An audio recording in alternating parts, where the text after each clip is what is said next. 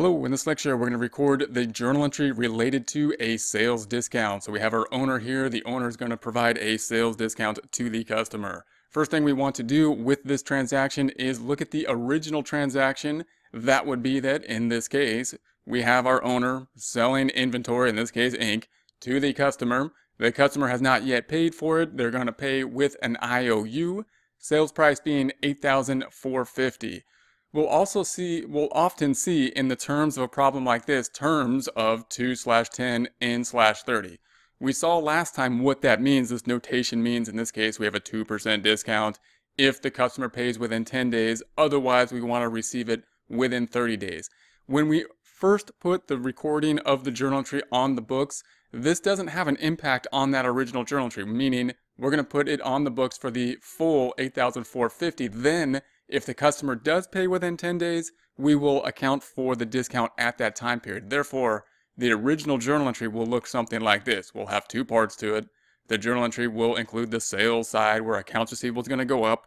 We have the IOU from the customer of the full $8,450, and we have the sales going up.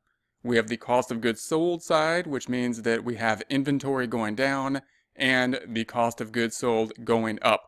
That means that we recorded sales at the full price, $8,450, and we record the receivable at $8,450.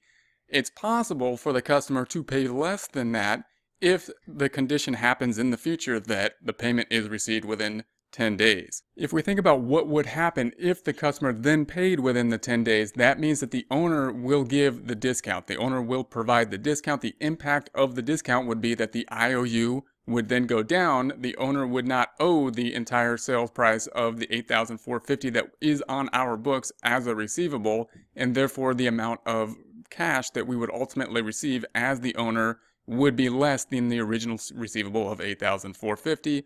Also, net income will go down. Let's take a look at the journal entry and see why. First, we're going to calculate the actual discount. We can do this a couple different ways. I'm going to do it the long way, the way most people tend to calculate it, and then have a shortcut way that might be a little bit quicker. This is important to know. It's really useful because this is the same way we can calculate a discount if we're just going to a store and calculating a sale.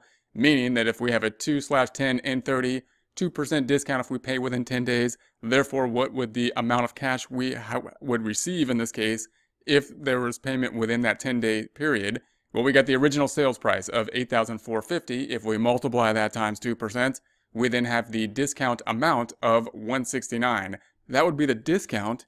Therefore, how much would we receive? Well, we have the sales price of $8,450 minus the discount that we calculated to be $169, means that we would get cash of $8,281. Original sales price, the money that we will actually receive after the discount. We can do that a lot quicker if we do a calculation such as sales price, and then we recognize, well, if we're not going to get 2% of the money, how much money are we going to get? 100% minus the 2%, or 98%. So if we just take that sales price minus 1 minus the discount, or 98% or 100% minus the 2%, we would then get the same $8,281. That's how much cash we are actually going to get. Knowing that, let's make the journal entry here. So here's our journal entry. It's going to be posted upper left-hand side. We'll record that to our trial balance on the right. First, we know that we're going to get cash. This is a normal transaction where we got paid. Just one more factor in that we're going to have to account for that discount at this time because we got paid within the 10-day period. So cash is received.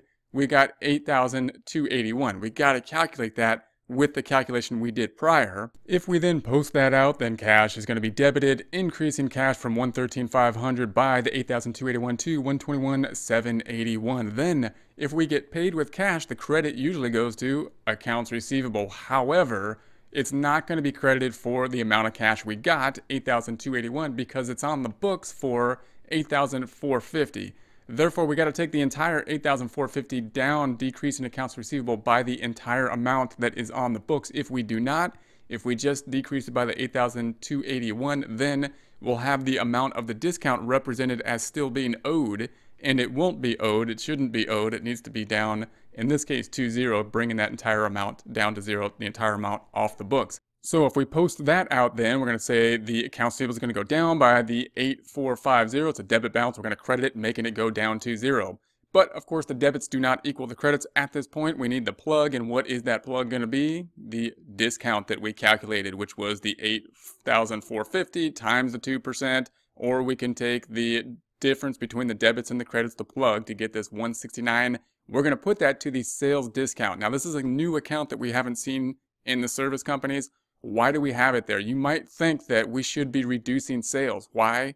Because we overstated sales. When we put the sale on the books, we recorded it at the full price of $8,450, and we're not getting that much. We're only getting $8,281. We didn't really sell it for $8,450. Why don't we reduce sales with that debit?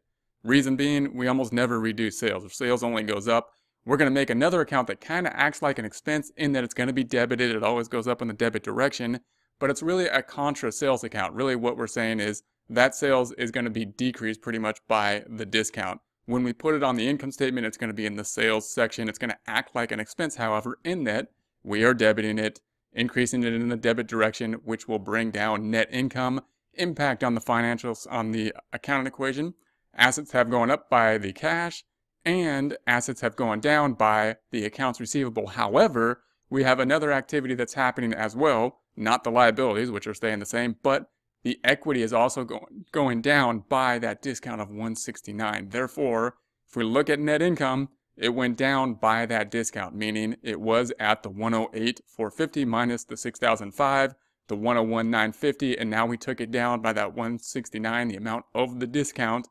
That brings it down to $101,781, which is this $108,450 minus the $169 minus the $6,500. That is net income, not a loss.